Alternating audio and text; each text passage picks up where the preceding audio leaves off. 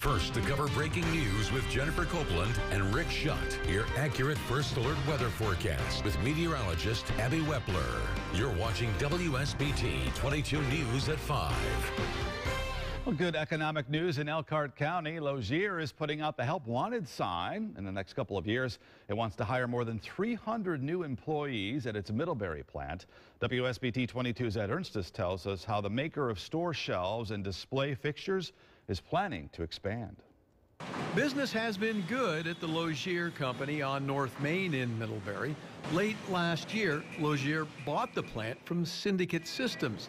Demand is up for the line of fixtures it makes for retail outlets to display products. This is absolutely fantastic. I'll tell you, it's exciting, and it's been almost a year now with the acquisition, and we're just so excited about the growth and the opportunities for all these employees that are here.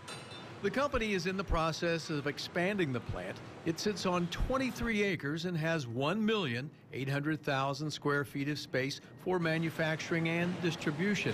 The company plans to hire up to 300 new employees within the next 3 years. But it's a good opportunity for a lot of people. We've got a lot of long-term employees.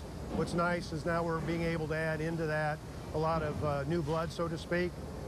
In all areas. There are skilled workers in Elkhart County, and that's who we're looking to attract. Being in Middlebury is a very good option as far as candidate flow. We do see some very good skilled labor.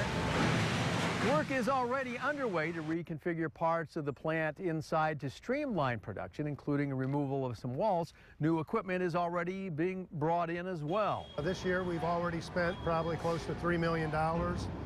Anticipation is over the next 3 years to probably add about $14 to $15 million of equipment. It really touches my heart to be where we're at today. Ed Ernstis, WSBT 22 News. As part of the project, the company will also make improvements to the property outside the plant.